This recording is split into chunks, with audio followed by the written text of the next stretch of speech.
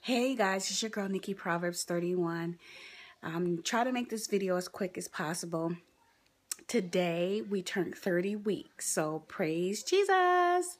I'm so grateful to God. That does mean that if we do decide to stay with our current hospital, we will definitely not have to think about delivering at the big hospital. So God is good in that department. I do want to say thank you to everyone who has reached out and said that you were praying for us. We really need it, and we really appreciate it, and we ask that you continue to do so. It's been a couple of crazy few days. Friday was, of course, when I came on. Saturday, I found out that my biological father's sister, my Aunt Chi-Chi, had went into cardiac arrest and has been in a medically induced coma. And they're trying to... Yeah, so if you guys can pray for her as well. And then my aunts because I have a whole bunch of aunts, from Ohio came to see about my grandmother and my aunt who was diagnosed with the stage 4 cancer. And somebody had stole her car out of my grandmother's driveway, which is crazy because that has never happened in all the years my grandmother's been at that house. So... And then yesterday, my Aunt Ollie, who was actually my grandmother's best friend, my grandmother didn't have any sisters, so she was like my mom's aunt and my aunt. She passed away yesterday, so my granny is taking it pretty hard. So again, if you guys can keep us lifted up in prayer, that would be greatly appreciated. But what I am learning is that, truthfully, whatever is in you will come out when you're under pressure. And I just thank and praise God that He has given me this peace in the midst of the storm. And so I want to encourage you that if you're going through a tough time, now is not the time to just retreat and cry and snot and just say, I give up. Now is the time to stand firm and trust God will see you through it. Tough times don't last long, but tough people do. And God will give you the strength in your weakness to go through whatever it is, because He, in John 16, Jesus talked about, we will have trials and tribulations, but be of good cheer that, He has already overcome it and we've already have the victory. I'm paraphrasing, but you guys get it. So, I also want to say thank you to those who have decided to participate in the baby shower, the online baby shower, which is this Saturday, October 4th. I have received a few gifts, or boxes, and I want to thank you all who have contributed. So this is not a solicitation, but I do want to just give you the information. It is this Saturday, and I did post on Facebook, and Robin did too, that today is Wednesday, so if you guys have to send a gift later, I will do an updated version of that because I don't want anybody to be left out. So it may be a part 2. And just so you all will know, Amazon, I am registered at Amazon, first name Nikki, last name Proverbs 31. But again, thank you all. We weren't expecting anything, let alone the gifts that we have received. And so we greatly appreciate it. Now, regarding what we're deciding to do, we're still in prayer mode. But here were a couple of things that, has been on our hearts and thought patterns. Now, as you know, my maternal fetal said that he wanted, the new guidelines is 39 weeks for a scheduled C-section. And so with Nia, we did have her at 37 weeks. Not right now, I'm doing a video. Just a moment, okay? Go ahead.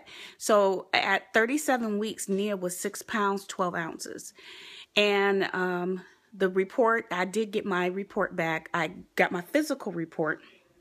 And it said that I lost 2,000 mLs of blood. I said 200 cc's, but it was 2,000 mLs. So whatever that equates to.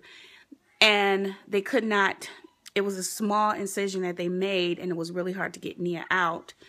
So they had to use the vacuum because of my uterus being stuck to the back. So my question or concern or whatever was, at 39 weeks, this baby is bigger than Nia now as far as where she was and where he is now in comparison. So, but he will definitely be bigger at 39 weeks doing a C-section. And so the concern was a bigger baby would be more of a challenge.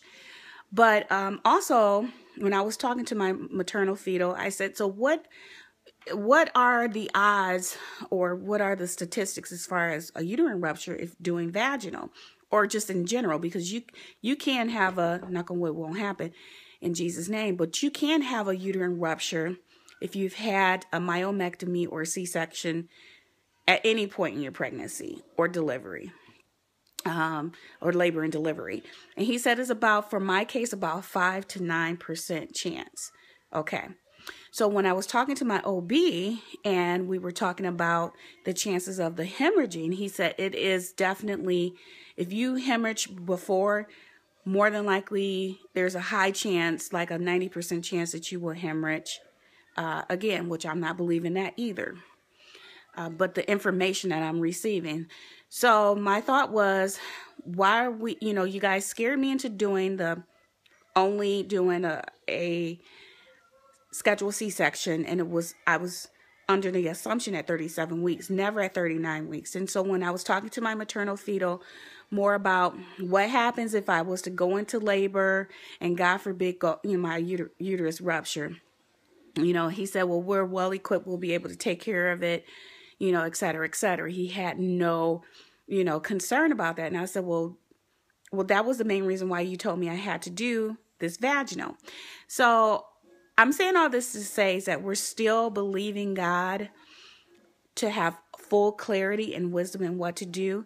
I will be meeting with my OB next Wednesday, the 8th, and we're going to talk to him and express how we're feeling. But at this moment in time, we are, in our hearts and our spirits, have more peace about going the vaginal than the C-section.